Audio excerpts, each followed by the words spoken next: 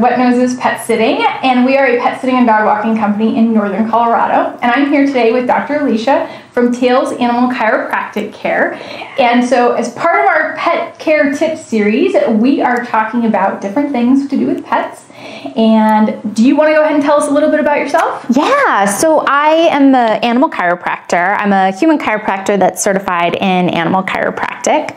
I've been in practice for about 7 years now, and it's been amazing. So we work with dogs to help them to reduce pain, improve mobility, and then also improve performance. And it's just been amazing work. These dogs are feeling better, moving better, performing better, and then of course just having less pain and stiffness and soreness. And it's fantastic because I think a lot of people don't even know that chiropractic for animals is an option. Yeah, it's kind of a newer profession, although it's been around forever. The horse racing industry has always used chiropractors because it just increases performance. But more and more animal chiropractors are practicing. A lot of vets are also becoming animal chiropractors, and so this therapy is being more and more widely accessible for people. That's awesome. Yeah, I love it. yeah. So what do you believe is the one thing that all pet lovers should know? So I want people to know, especially with older dogs, just how much we can improve quality of life with physical modalities and body work. So whether that's chiropractic care, acupuncture, physical therapy, massage therapy, these things make a huge difference for older dogs. So not only are they living longer, they're living happier quality of life, improved quality of life, more playing, just able to be themselves for a lot longer. That's fantastic. Yeah, so it's really big for that kind of group. So how does somebody go about getting set up for these types of things if they were interested? Yeah, so it's as easy as a phone call and setting up an appointment. Many times I'm asked, like, how do I know if my dog needs an adjustment? Most of the time, especially if you've got an older dog, they do. But there are little things to look out for.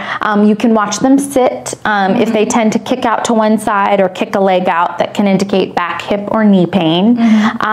We do what's called cookie stretches. So you can take a treat and have the dog follow to each shoulder, and if you see they have trouble with that range of motion, that can indicate cervical restriction. Okay. And then the other little trick is sometimes you can run your fingers along their spine, and if you ever see their spine, their muscles start to twitch, it can be a sign that there's something going on there. They're having some pain response, muscle tightness, spasm, things like that. So does then somebody contact you directly? Do they go through their vet and then get like a referral? Yeah, yep. So you can do either if you think that it's like a veterinary issue. We always want to make sure that that it's not a vet-related problem. So you can see your vet and see if it's just kind of a musculoskeletal problem is what we call. But then, yeah, you can just call me directly and make an appointment. I do work with various vets in northern Colorado. So we'll usually couple acupuncture and chiropractic or physical therapy and chiropractic together because that integrated approach, just like in people, tends to work so much better.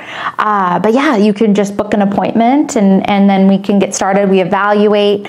As long as there's no reason why we don't want to adjust, we adjust that same day. And what's really cute is they love it. So I get asked all the time, like, how do you adjust dogs? And it's simple. Like many times they just run and lay down on the little mat and they love it. It feels really good. They know that it helps them. And so it's very pain-free. It's not difficult at all. They usually just can't wait to get their treatment. That's exciting. Yeah. That's so cute. Super fun. I think they learn what feels good for them after like the first couple times. They do, yeah. The first adjustment, they always are kind of like, well, why, like it's a little interesting. She's like turning my neck. But then the next adjustment, they're in love because they know it helps them feel better. And usually they can't wait to get into the building, which is so great. Like what a compliment, Yeah, absolutely. Because normally animals don't like going into any sort of veterinary situation. Exactly. Yeah. So. No, so it's really great to see them kind of excited to get here. Yeah, that's exciting. Well, that's wonderful. So how can people get in contact with you?